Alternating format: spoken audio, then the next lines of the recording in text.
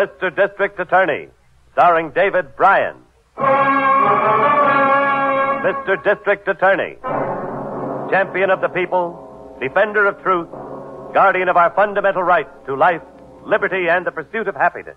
Now, tonight's story, The Case of the Assassin in the Dark.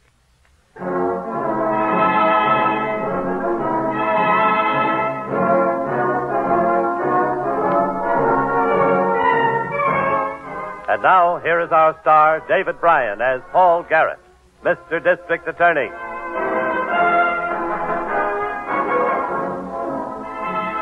A criminal is a cunning animal.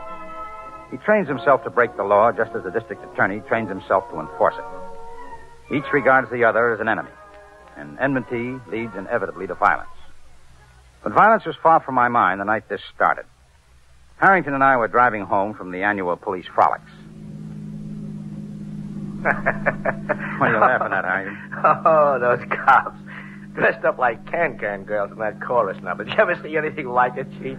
They were very funny. Yeah. And the commissioner, old Stoneface himself. I almost died when he did that imitation of that dame, why don't you come up and see me sometime? Oh, the commissioner's a good sport. Yeah, tonight. But let one of the boys goof on an assignment tomorrow, and whoom, through the roof. Well, that's his job, Harrington. If things go wrong, he catches it from the mayor. Oh, speaking of the mayor, Chief, he's worried about you. About me? Why? I'll give it to you in 2 words. Johnny Giannetti. Oh, forget it. The parole board never should let him out. The parole board had no choice, Harrington. Giannetti served his minimum time. He's been a model prisoner for 6 years. He's entitled to a break. You mean you told the parole board that in your recommendations? Yes. For a guy who swore he'd get you the minute they put him on the streets? Harrington, I've heard the same threat 100 times from 100 different men. Some of them are decent citizens today, and I'm still alive. A man can change a lot in 6 years. Oh, sure. But someday one of them's going to hold on to his grudge, though. And Giannetti was the best candidate I ever saw. Forget it. I will be at your house instead of mine. Oops, sorry, Chief. Well, thanks for the ride, Harrington. See you at the office in the morning. Oh, Chief. Yeah? Watch yourself, will you? No, I'll be fine. Good night, Harrington. Good night, Chief.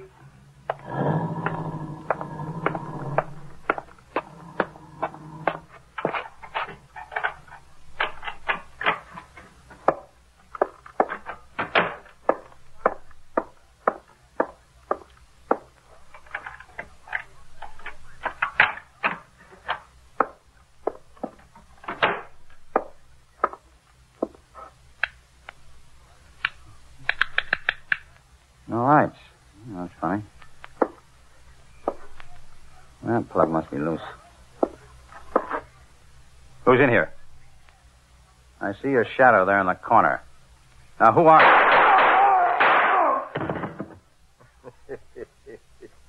Goodbye, Mr. D.A.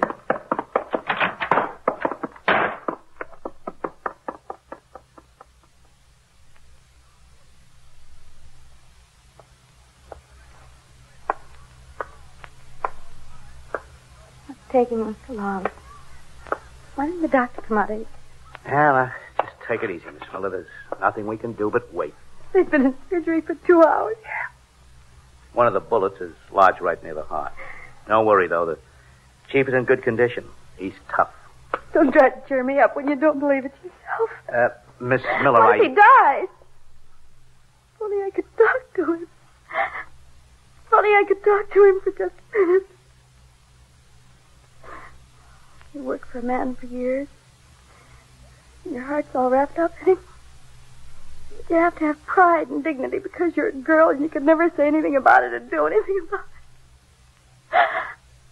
I want to see him.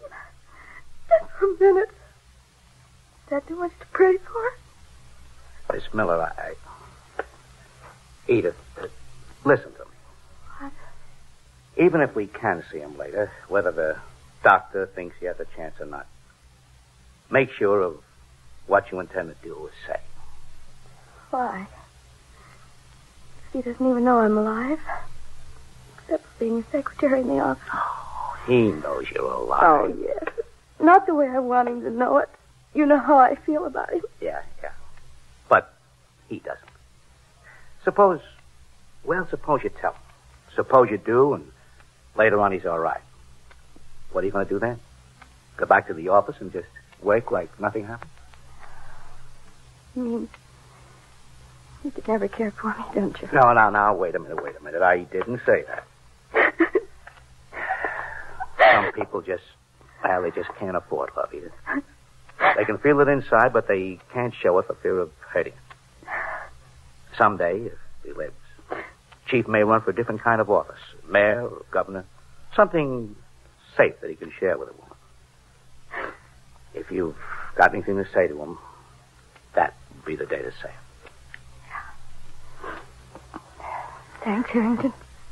As long as I'm making speeches, I'll tell you something else. Maybe it'll help you understand. There was a time for 2 years when you first came to work for the chief. But I thought of quitting, asking a girl to marry me. I never knew that. I know you didn't, but you should have. You were the girl. Harrington. No, it's all right. I got over it. Now, do me a favor, will you, and forget I ever told you. Okay? No, I'll never mention it, but I'll never forget it. I'll be all right now. That's all I wanted to... What is it? Doctor just came out of surgery. He's coming down the hall. How is he, Doctor? We managed to remove the fourth bullet all right, but... Give it to us straight. Then it's critical.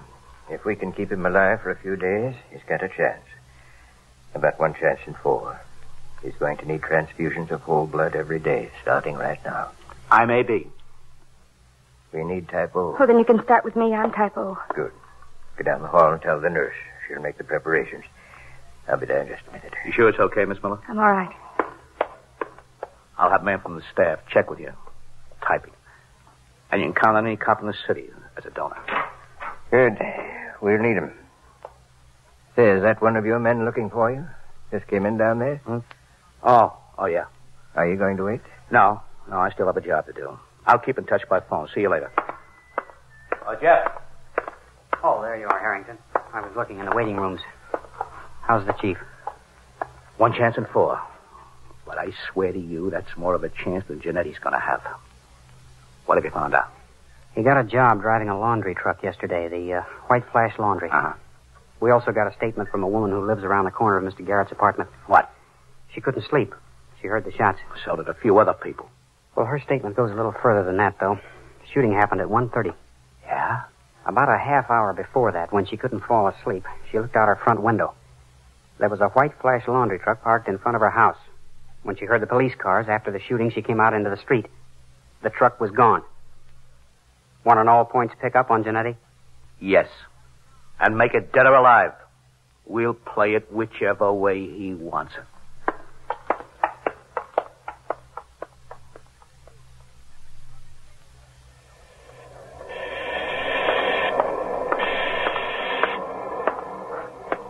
You guys want to see me? That's right. You own this laundry? Yeah. You come about the ad for root men? No, this is police business. You got a driver named Johnny Janetti? That bum. What's he done? We'll tell him. Where is he? Huh. Where is he? Wish I knew. Because wherever he is, that's where his root collections are, too, the bum. He worked 1 day and he doesn't show up this morning. I even had to go for the truck. You're a pretty trusting soul for 1 day. What's your name? Charlie Drake? I've seen this boy someplace before, Harrington. Yeah, so have I. I don't think his name is Drake. Charlie Frisco in my book. Talk up, Charlie. You're one of the Frisco brothers, aren't you? It's Drake now. I had to change legal. Didn't you know Janetti was an ex-con when you hired him? Well, don't think so much before you answer, Charlie. You might guess wrong. Janetti's first conviction was with one of your brothers. Okay, so I knew. I figured he wanted a chance to go straight, so I gave it to him. A bum. Did you report your truck missing when he didn't come in this morning with the root collections? No. Why not? I don't blow no police whistles. Watch Janetti's address. Come on. You picked the truck up there. Watch the address. 3120 Mason Street. Can I use your phone? For a dime you can, copper. You get it. We won't need a squad, Harrington. He's on the run. Just the same, I want to stake out there and here while we search the place.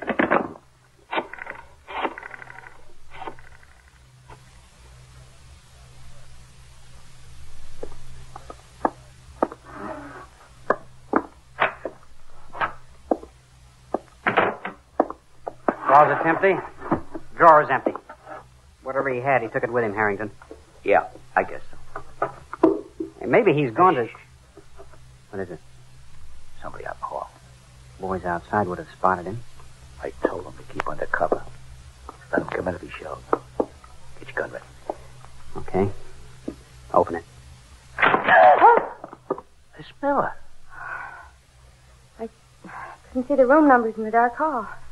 What's the matter? I've been back to the office. There's no phone here, so I had to come out. Why? The police across the river found Johnny Giannetti an hour ago. Where? Chief Hotel. He's dead. Dead? He left a note saying that the police would never get him as long as he'd had the pleasure of killing Mr. Garrett. First time a killer ever saved us the trouble of finding him. Maybe he isn't the one who shot Mr. Garrett after all. He's the one, all right. How do you know? Lab reports.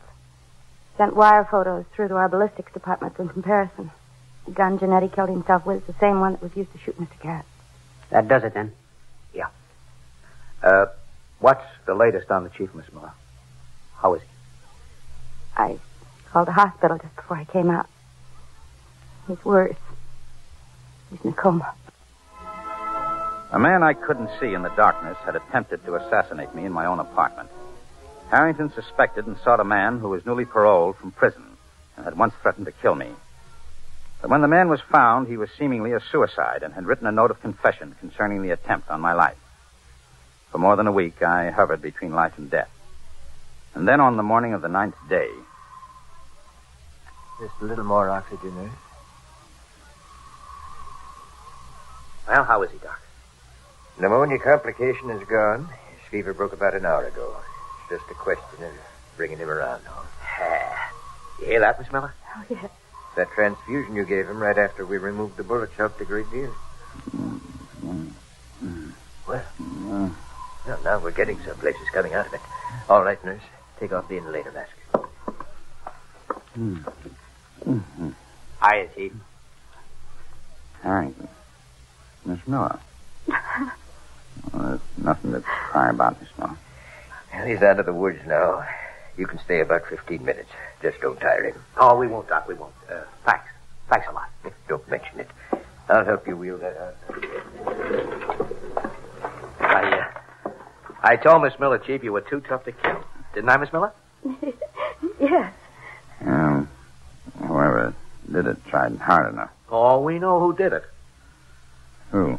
Johnny Giannetti. I warned you about him, Chief. You sure you're right? Oh, by his own confession. Written just before he killed himself with the same .38 he used on you. I guess he knew we'd get him sooner or later. He wrote a confession. Yeah, that's right. He said... Come in. Harrington, can I... Oh, Mr. Garrett, you're all right. What they call doing as well as can be expected, Jeff. Sit down. Thanks, Mr. Garrett, but I just stopped in for a second. I have to see Harrington about something. Can you step outside for a second, Harrington? Oh, yeah, sure. Secrets? Oh, no, just something personal. I'll be right back. Well, just don't stare at the Chief, Miss Miller. Talk to him. All right. Come on, Jeff. What's up? I just rode into the emergency ward downstairs in an ambulance. A kid about 15, all cut up by a broken bottle. Uh-huh. He says a gang of hoodlums jumped him, beat him up, and robbed him. Took $6 worth of nickels. What is he, a newsboy? No, a high school kid. Why so many nickels? He says he hit the jackpot in a slot machine on his way home from school. Where? Back room of a candy store near the school. A slot machine? That's what he said. You send anybody out there to look for the machine? Well, the kid doesn't know the address of the store or the name of the owner. There are half a dozen places within 2 blocks of the school. Besides, a back room. We need warrants. Well, get 'em. Go to Judge Brennan and get an order to search every place within a mile of there. That's the first slot machine in this county in 5 years. It's the first of a lot of things in 5 years, if you ask me. What do you mean by that? There's a mob moving in. I can feel it. Get the warrants. Come back and pick me up. Okay.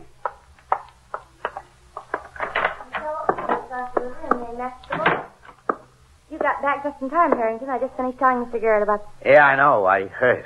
Giannetti saved the state a lot of trouble. What's wrong, Harrington? Oh, nothing. Not a thing, Chief. Everything's just fine. You'd better tell me, Harrington, because I've got something to tell you. Well, a kid's just been hurt after hitting a slot machine. Whole county feels tight and restless like it's going to bust wide open. Who's behind it? We don't know. Want me to tell you how to find out? Oh. I'm the man who tried to kill me. But it was Giannetti who tried... Yeah, it wasn't Johnny Giannetti. But he said... Left a written confession. Written by whom? Don't you remember when we arrested him? He was an illiterate. He couldn't read or write. Hey, what's going on in here? Doctor, a problem has come up That may put you right back where you started from. I ask you not to tire him or excite him. It's my fault. Give me a wrist. Stop trying to sit up. His pulse is way up. You'll have to leave. Oh, Doctor, give me 2 minutes. 2 minutes to outline a plan. From there on, if you'll cooperate with Harrington, he can handle it. I know you're not a fool, Mr. Garrett. So this must be important. All right. What do you want? Get a couple of chairs over here, and I'll tell you.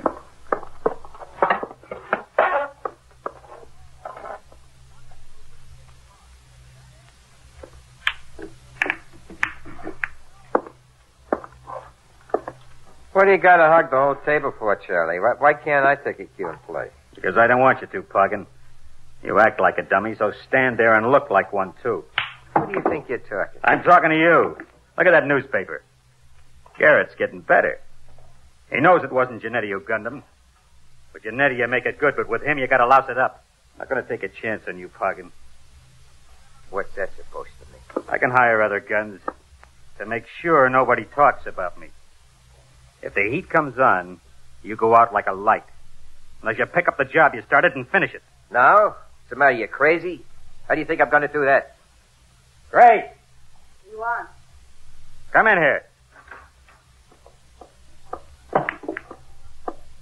You ever been a nurse? One of them things bounce up and hit you in the head? Get Benny to forge you some papers. Then go to a private nursing service and register. What for? Because Poggin's going to need a nurse when he goes into the hospital tonight.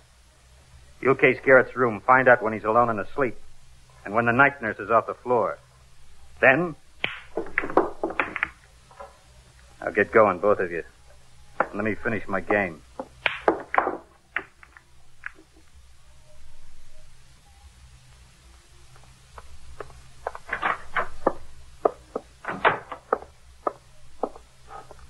We got a bite, Chief. Just admitted downstairs. Special request for a room on the 5th floor. I just want to get away from the sound of street traffic. No, not this baby. Torpedoes spelled all over him. Well, this guy asked him to call a nursing agency, too. Wants his own nurse. He don't look that sick. That could mean something. You set for the night? Oh, yeah. You know what you have to do. Yeah. Did the doc okay? Just once. He's got me bandaged up pretty good. Well, if you can't make it, yell right away. I will. Go ahead now so I can put the lights up here. Good night, Chief. Good night, and good hunting.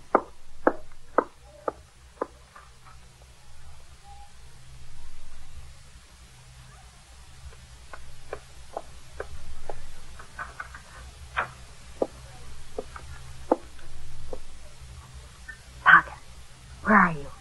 Yes, it's dressed. Aren't you up and dressed? I am. I had to keep covered, didn't I? What time is it? A little after 1 a.m. Go ahead and get it done. Give me the getaway again. Charlie's waiting in the parking lot with the car. Yeah. The fire escape outside Garrett's window. When you do the job, go down. We'll pick you up. Yeah. I'm taking the elevator now. Go ahead. 514. Next to the last door on the left. All right. I see you in a few minutes.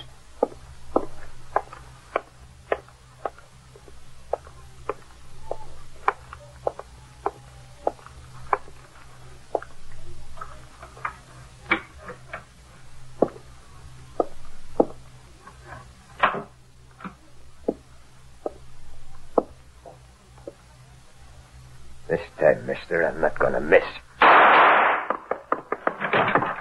That window's shut tight, mister. You remember the journey moves around the fire escape. Don't go out. I'll kill him. All right, you got him, fellas. Chief, you all right? Hot in this closet. I fainted. Yeah. Good thing you didn't faint before you got that bed stuffed with the pillows and got yourself in here. After that guy's nurse looked at you. Was she... What's that? parking lot down behind the building. What's the matter? What's happened down there? It's me, Harrington. Yeah. We got two of that guy's playmates trying to take off in a car. Who? The nurse and Charlie Frisco. I didn't want to do this, but I'll talk. I'll tell you anything. Frank. Shut them up and take them in, Jeff. And on the way, pick up Frisco's brothers. Right. Hear that, Chief? I heard. You'd seen all the regular patients that moved out of this wing. Yeah, let me give you a hand in another room down the hall. You don't want to sleep here until they cart that torpedo out, whoever he is. I could do with more pleasant surroundings. Mind if I ask you something personal? Hmm? Oh, go ahead. What's been going on lately? Between you and Miss Miller. I don't know what you mean. She's been looking at you strangely lately. I noticed it during visits. There's something about you puzzled her. Oh, just a little private joke I played on her. I got a puzzle. Let's go in here. What kind of a joke? Well, nothing much. I'll tell you about it someday. You will, huh? Mm-hmm. Now, lie down. I'll call the doctor to come up and look at you. Oh, Harrington. Yeah. You don't want to tell me, do you? Sure. Sometime. Nothing important, just a little joke. Okay. It's your secret. Just remember what I told you before. What? You're a very bad liar. Yeah, I guess so. Good night, Harrington. Good night, Chief.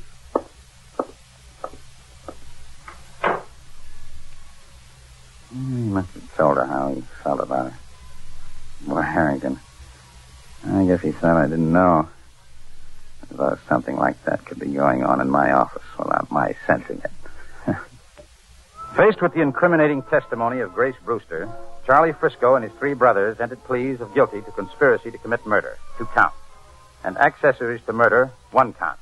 They are serving sentences of 99 years each. For complicity, Grace Brewster is serving 20 years. Now, this is David Bryan inviting you to join us when we present our next case based on the facts of crime from the file of Mr. District Attorney.